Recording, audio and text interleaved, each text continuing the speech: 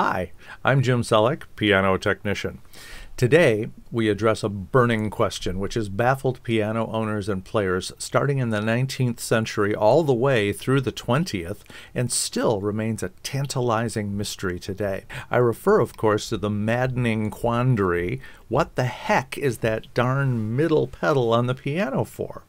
The answer is a firm and resounding, it depends. Since the invention of the horizontal piano around the year 1700, a smaller instrument having less than 5 octaves, followed by the addition of the sustain pedal in 1711, the one on the right on modern pianos, the development of the cast iron harp and expansion to 7 octaves by 1820, and finally the invention of the double escapement action in 1821, and still the standard today. In fact, nearly all of the innovations found in a grand piano built today were invented before the year 1860. The final big change came with the invention of overstringing, where the bass strings are above and the higher, thinner strings cross underneath, which was patented in 1859 by a gentleman named Henry Steinway, Jr. In all that time, there has been confusion about what the left two pedals do and what they are for. Nearly everyone calls the left pedal the soft pedal because it generally does make the sound of the piano somewhat softer, especially on a vertical or upright piano. But you see, that's where part of the confusion lies. Before the 1820s, there was a pretty uniform answer to the question. All pianos were grands or horizontal designs, and if they had 3 pedals, the left was color change, the center sostenuto, and the ever-popular right pedal was, of course, to sustain all of the notes. I will explain sostenuto in a minute, but for now, please be patient.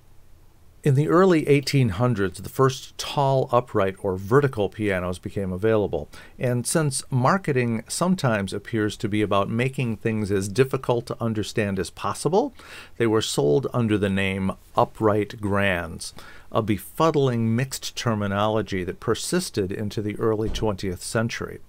The mechanism of a vertical or upright piano, the moving parts called the action, is fundamentally and completely different than the action of a horizontal or grand piano. It is, in fact, impractical and nearly functionally impossible to make the left and center pedals do the same things on an upright that they do on a grand. Thus the "it depends" answer.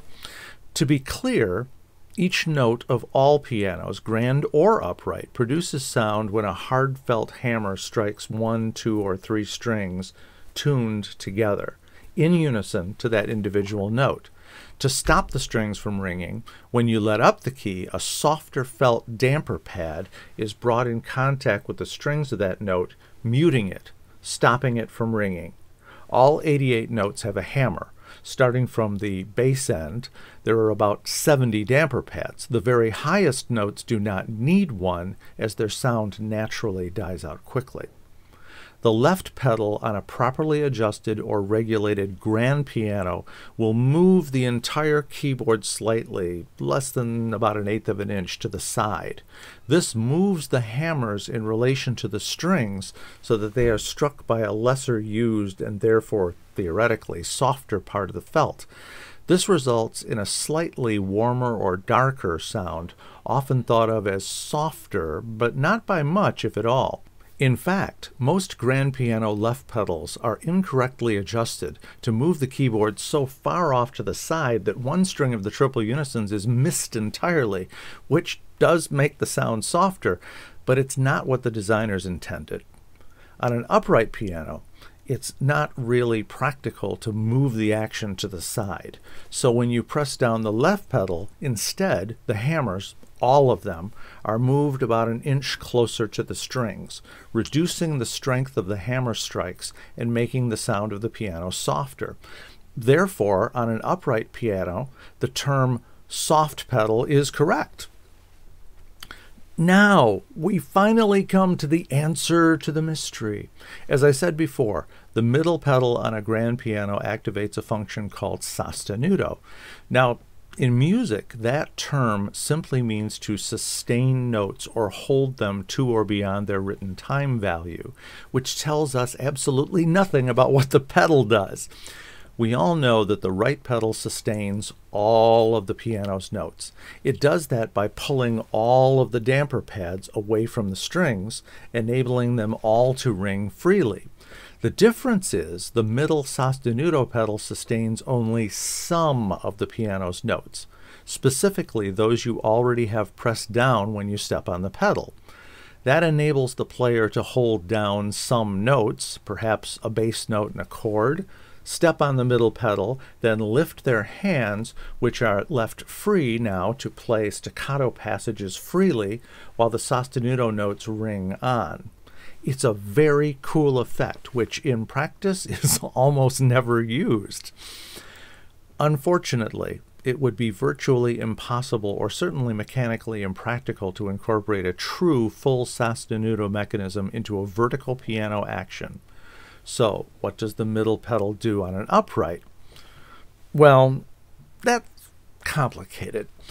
I have been told that a long time ago, a company tried selling a line of two-pedal uprights, and according to the story, people would not buy them, thinking they were being cheated.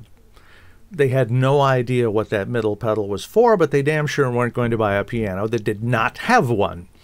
And so the split damper bar was created. This enabled the bass and treble section damper pads to be pulled away from the strings separately. The right pedal, as always, raises all of the dampers. But now, the middle pedal sustains only the bass note dampers. The thinking among the engineers must have been that this enables the player to have a sort of poor man's partial sostenuto by enabling you to strike a note in the bass, then hold down the middle pedal to sustain it, leaving your hands free to play staccato passages in the upper and middle notes. Again, it's a cool idea that is almost never used. So, in the late 20th century, those upright piano engineers put their heads together and eventually came up with a really practical use for the middle pedal. If you have a taller upright piano that is under 40 years old, you may have a center practice pedal which can lock down, making the piano almost inaudible, enabling students to practice their finger exercises while mom and dad are able to watch TV in the next room. The practice pedal works by lowering a felt muffler strip between the hammers and strings, instantly reducing the sound of the piano to a point where the notes should be audible only to the player. So, in summary, if you have a grand piano, it probably has full sostenuto, operated by the middle pedal. I have seen rare exceptions in some very small two-pedal baby grand pianos, and I've also run across two larger instruments where the sostenuto mechanism had been removed for reasons I cannot fathom. Perhaps somebody did not understand what it was for, so they just took it out. I don't know. On the other hand, if you have an upright piano, one of the older instruments or the shorter ones, spinet or console design, your middle pedal will likely sustain the bass dampers only. If you have a taller, newer vertical, your middle pedal may engage a muffler strip to enable nearly silent practice mode. And there you have it. I hope your lives will now be more stress-free, since you no longer have to worry constantly about not knowing the function of that darn middle pedal.